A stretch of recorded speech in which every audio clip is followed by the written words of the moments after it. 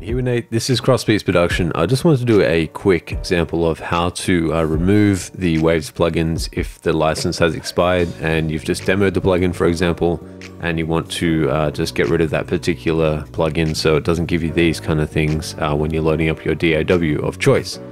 So it's quick and easy to do. So basically, obviously you'd hit skip all if you're going to go into the actual license or skip past it. It might ask you things like this. So other plugins kind of have the same kind of theory, but I'll just go through it with the Waves for this tutorial, and I'll cover off maybe another one if somebody needs that as an assistance. So anyway, look, you can see there's a couple of them coming up here now. It's kind of annoying to get all that sort of stuff, kilohertz and all that jazz. So basically what you do is you go into applications. I'll just take you through it step by step so you can kind of see how it all works, and I'll expand this window just a little bit. Basically scroll down all the way down to the bottom. So usually this should be sorted alphabetically so you can see all your applications in this area. So it'd be in your normal hard drive, wherever you store your applications on your Mac. And for Windows, I'm not too sure how this would work. It's probably something similar, but you just have to find this thing here. So as I mentioned, all the way down to the bottom. So you'll see here, if we just bring this all the way up here, scroll down, that's a Waves little symbol there. So you've got your Waves Central, which is where you'd normally install your plugins and uninstall, well, you can't really uninstall from there, but install licenses and the plugins, etc.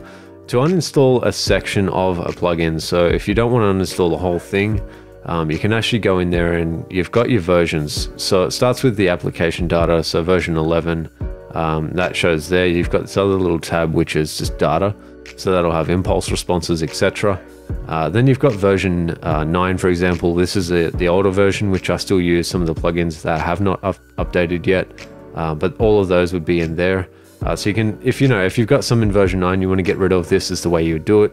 But if you've got it in the most recent version, which is version 11, you'll find here. So I had this plugin tell me that the license wasn't there. I don't need this plugin here on my system. So the simplest thing to do is just go to command, your key command, hit delete, and then it deletes that plugin out of the folder there.